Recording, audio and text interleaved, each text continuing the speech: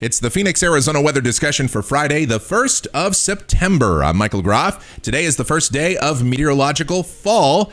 And yesterday we closed out the month of August on a very warm note, a high of 108 degrees, and that capped off the 20th warmest and the 28th wettest August on record here in the Valley, according to the National Weather Service. Today, very similar to yesterday, hot temperatures continuing, but as we go through the weekend, temps trending down, humidity levels coming up, and slight chances of showers and thunderstorms coming back into the forecast. So let's get out there and talk about it this morning at 5 a.m. Clear skies in the valley right now, 88 degrees at Sky Harbor, dew points at 47, humidity 24%, the wind from the east at 11 miles per hour, and the barometer is steady. Temperatures around the area this morning, 73 at Fort McDowell, 74 Maricopa, a few upper 70s in some of the cooler pockets like Litchfield Park, Glendale, East Mesa, Apache Junction, Gilbert, but most of us here in the urban core are in the mid and upper 80s. Here's the water vapor satellite view. South of us, you see spinning massive clouds there. That is Tropical Storm Lydia down over the southern tip of Baja.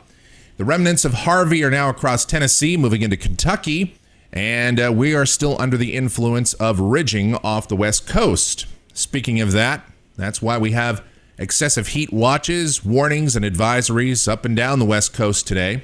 No advisories for us at this time. Our air quality alert has been lifted. There is an air quality alert for the Dallas-Fort Worth area, some fire danger issues across the Intermountain West, obviously flood watches and a few flash flood warnings across parts of the southeastern U.S.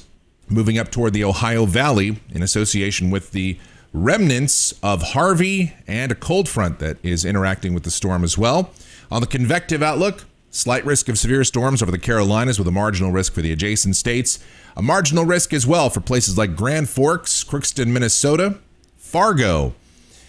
And here is the latest on our new tropical system out in the Atlantic. This is Irma, now already a Category 3 hurricane, maximum sustained winds 115 miles per hour. The National Hurricane Center official forecast track continues moving it to the west, eventually kind of a southwesterly curve for a brief period there. And by early next week, it'll be somewhere just east of the Windward Islands. So that's going to be a concern. Where is this thing headed? Well, according to the GFS ensemble, see the ensemble mean sort of the black squares there. Most of the members curve this thing before it hits the United States East Coast. And that is the prevailing thinking right now. Hopefully that continues, but of course it's very early in the game and a lot can change with these kinds of systems. But we don't need another tropical system affecting us anytime soon. Speaking of tropical systems, we have one of our own to talk about, and we'll do that now as we get out to the models and see what's going on. Here's the GFS. It's the 06Z run, valid at 5 o'clock Mountain Standard Time today. The big players on the board, high pressure to the north of the state, Tropical Storm Lydia south of us, and moisture will be on the increase across northwest Mexico today. But for us, a sunny sky, dry conditions, low humidity, still toasty too. High temperatures 104 to 108. Tonight, clear skies in the evening, becoming partly cloudy overnight, lows in the low 80s to low 90s. Tomorrow, that high pressure north of us helps to deflect the circulation center of Lydia to the west and northwest. Still, some of that tropical moisture should move into southern Arizona, so we're going to see temperatures coming down just a bit, clouds on the increase, humidity on the increase, and we'll even introduce a slight chance of late afternoon and evening showers and thunderstorms tomorrow.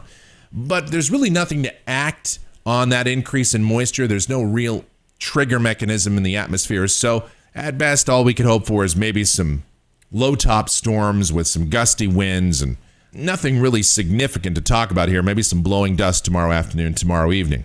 High temperatures falling back into the 101 to 105 range. Sunday, same thing. Some increase in humidity, slight chance of late afternoon and evening showers and thunderstorms. Better chances over the higher terrain, but even at that, storms will only be widely scattered in nature. Highs 101 to 105. Labor Day, I think we'll have a slight chance of showers and thunderstorms here in the valley, but at best, that's a 10% chance, and only isolated storms in the mountains as well. Afternoon highs still in the 101 to 105 range.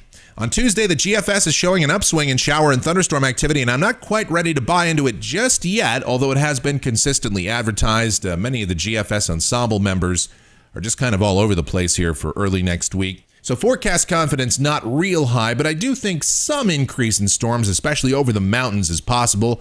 Some disturbances rotating around this ridge, and So we'll say a 20% chance of storms here in the valley for Tuesday, highs 101 to 105. Same thing on Wednesday, might bump temperatures up a degree or two, 102 to 106, with a continued slight chance of late afternoon and evening showers and storms. By next Thursday, high pressure continues to sit to our north, although indications are that troughing is beginning to develop along the west coast, and as a result, the ridge being nudged to the east slightly. Shower and thunderstorm activity still over the mountains. An isolated storm can't be ruled out here in the deserts. Here we go out to a week from today. This is Friday, the 8th of September, troughing along the west coast, ridging still here in the southwest. A southerly component to the wind, so still some moisture around for a slight chance of late afternoon and evening showers and storms. But keep in mind, these chances are very small for us each afternoon and evening. High temperatures still right about normal, maybe a couple of degrees above. We'll say 101 to 105. Here is Saturday, the 9th of September, Pacific shortwave passing through the west. And that may turn our winds more south-southwesterly. But as this system transitions through here, might see an increase in showers and storms. This is way out there, though. Here's the end of the forecast period, Sunday, the 10th of September. And again, looks like some decrease in moisture, and shower and thunderstorm activity would probably start to get minimized a bit as some drier air comes in. But look what happens on the East Coast, or just off the East Coast. There's Hurricane Irma, but the GFS is curving the system away from the United States. Majority of models now do favor the system gaining latitude and missing the United States. So hopefully that trend will continue. All right, let's look at the temperatures coming off of the European ensemble. Highs a little bit cooler tomorrow and Sunday with the added moisture, but then the European brings us close to 110 by the early part of next week. Not quite sure it gets that hot, but certainly the European is drier than the GFS, so that is possible. And the Euro keeps us above normal all the way out into mid-September. And that's going to do it for the Phoenix, Arizona weather discussion for today. My next video back here tomorrow morning. Thanks as always so much for watching. Really do appreciate it. If you like our videos, be sure to subscribe to us so that whenever we post a brand new one, you'll get the notifications. Otherwise, be safe. Be very careful out there. Holiday weekend. Don't drink and drive. Watch out on the roadways. And have a great Labor Day weekend.